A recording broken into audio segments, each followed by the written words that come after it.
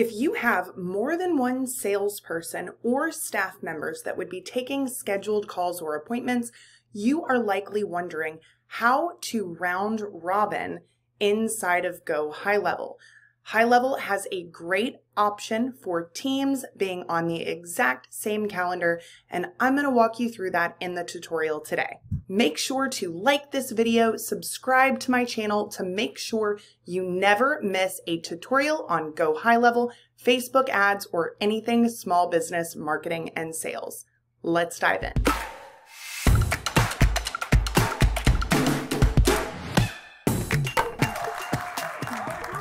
The first thing you'll need to do is navigate to your sub-account and click on the Settings tab to complete this entire team calendar setup. Well, team calendars are great for, you guessed it, teams. If you have multiple employees or staff members that would want appointments scheduled through the system, a team calendar is a great option for that. The very first thing that needs to take place is you need to add them in the team management settings. So I'm going to go ahead and do a default or a dummy person. So we'll just call this test at, and then phone number. I would likely put the team member's phone number in here if you're using a team calendar. The reason for that is if that person has been assigned to the booking and that person that booked might need to call in for any reason, I think it's best if the person who they have the appointment scheduled with is the one who will get that phone call. If you do not put a phone number in there, if they call in, it's simply going to go to your default Twilio number, whatever that forwarding number is that you have inside of that. So again, this would be if you want those phone calls to get redirected to the individual who is on that calendar booking if that person who booked needs to call in. So I'm going to leave it blank for now, but you would want to do that in that circumstance. We'll give them a password. And if we would like a signature on their emails, then we can plug that in here. These two checkboxes are optional. Enable signature on all outgoing messages or include the signature before quoted text and replies. So this will be replies and brand new emails. This would be just on that first message in those replies. And then we would also be able to select an individual calendar. What I suggest if you are going to be using team calendars is that for every team member, you have an individual calendar similar to that booking request calendar we looked at, and then you'll also have them on the team calendar. The reason for that is that likely your initial appointments will be booked on the team calendar, self-scheduled by that new client or lead. But after someone has a working relationship with that person, if they need to schedule a follow-up appointment or that next appointment, they might just want to do that on that individual person's calendar without worrying about scheduling on the team calendar where it may be rotating who gets those appointments. So again, in order to do this, we would need to create that calendar first.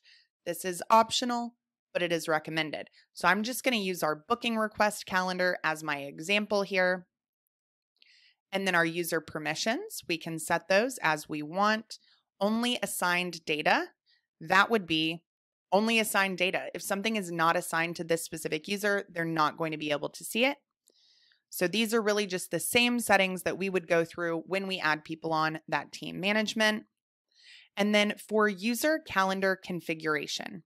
So what has to happen in order for this person to have their Google or Outlook calendar connected in the team calendar is once we've set up this user, they're actually going to need to log in with their own login credentials that we just set up and go to that integrations tab and integrate their own calendar, and then they will be able to select it here. So for those team calendars to have different users with different Gmail or Outlook integrations, they do need to log in through their own account and then do that integration. So we're just going to hit save here. Now I've got my test team member. Now I'm going to go to Teams. I'm going to click on Add Team, and we'll just say Classic Cuts Louisville location. So add or remove team members. Let's say both of these employees will be taking appointments from new leads. I'm going to give it a name. This will be Classic Cuts Booking. Give that a description, and then enter a unique slug. So we're just going to call this Louisville for that Louisville location. Then we have this checkbox down here, assign contacts to their respective calendar team members each time an appointment is booked. So if you are using only assigned data in those user settings, you definitely want to do this. You also have the option for skip assigning the contact if the contact already has an assigned user. This is up to you, but I do like for that person to be assigned to whomever they have the appointment with, and we're just going to hit save. So those are all the team settings. We're just kind of setting up these general teams. I can see the initials of the two people on this team. Then I'm going to go over to calendars. So if I have a team set up, you now see this separate tab. Initially, we only saw the one on the left, but that's not the calendar being set up. It's the team being set up for me to add that new calendar. So I don't need to give this a name because we already have a name for that team. But we have two different options for appointment distribution. The first one is optimize for availability. And what that means is that if someone tries to schedule for, let's call it 3:00 p.m., well, maybe both people have 3:00 p.m. available. The question is, who gets that appointment? So if I want to set this person as a high priority, it would give this person that appointment first. Once that 3 p.m. slot has been booked for this team member, this would be the next person to get a 3:00 booking. You can do customized meeting locations per user. If you want to optimize for equal distribution, then it is going to be more of a classic round robin. So it will just allow one person to book only on this first team member's available slots. Once that person gets a slot filled, it will then revert to the availability for this next team member. So that's if you want to keep things even. Everyone gets the same number of appointments. Optimize for availability can work better in my opinion because some people may need certain times and you don't want that to prevent them from being able to schedule.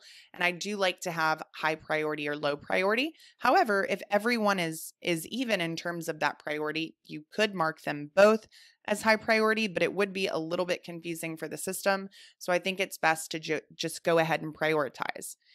Let's say your calendar is filled up and you want to add another person to get more availability. That's fine. Add another team member to your team. They'll show up here and you can click on that checkbox. Or let's say that maybe this new team member isn't doing very well and I kind of need to take a pause and do some training, figure out what's going on. I can just uncheck them. So then there would just be one person in that team calendar, but that's fine. It's very easy to turn on the other people when I'm ready. So if you do already have several employees, even if you're only going to start getting bookings on one person specifically on their calendar, still might be a better idea to set up this team calendar and just have one user selected. But when you're ready to add the rest, you won't have to switch to a team calendar and update the calendars in your pages. You'll just be able to click on these little checkboxes and you'll be good to go. Calendar name, we are going to say Classic Cuts Louisville. Description, same type of thing as in that original calendar. Calendar slug, we're just going to say booking. Appointment title, again, we see that contact name, that's just the lead's name, but I'm going to do plus or at Classic Cuts Barbershop or appointment. And then this is going to be the event color, the way that it shows up inside of the calendar. Then I'm going to go to save and continue. The availability, you'll have some of those same options here. This is going to be that general availability. Again, the individual's availability will be pulled from their Google or Outlook calendar integration, In order to get that for the team calendar, they've got to log in as themselves, as that user. The admin cannot do it just on their admin account. And then they need to integrate from their account in their user profile. Then we've got confirmation. Again, we can select that calendar booking form. That sticky contact option, that's actually being pulled from the custom form. So if you still want to use sticky contact with a form, you just make sure that in the form settings that's turned on. You'll be able to see that in the form video. And again, same options here that I would use in my initial calendar setup. Same thing with that form submit redirect URL. I'm going to click complete. And now I have this calendar set up. You can see that this is my Highlevel URL for this calendar. I typically would not have this link as the link I'm sending people. We are going to embed this on a page, but this is what the team calendar looks like. It's a different visual format than our regular booking calendar. This is what the regular booking calendar looks like. This is what the team calendar looks like. It's a wider format. So again, if you plan on using the team calendar, it's best to set that up initially and just add people on as needed, because you may need to reformat some of your pages whenever you switch over. So that is something that you're going to want to consider. That is it with team calendars. You start by adding team members, then adding a team, then adding the specific calendar, making sure that each individual user has logged into their profile, integrated through integrations tab, and then selected that calendar for themselves on their own profile under team management. That's it. You are ready to start using team calendars, and I will see you on the next video.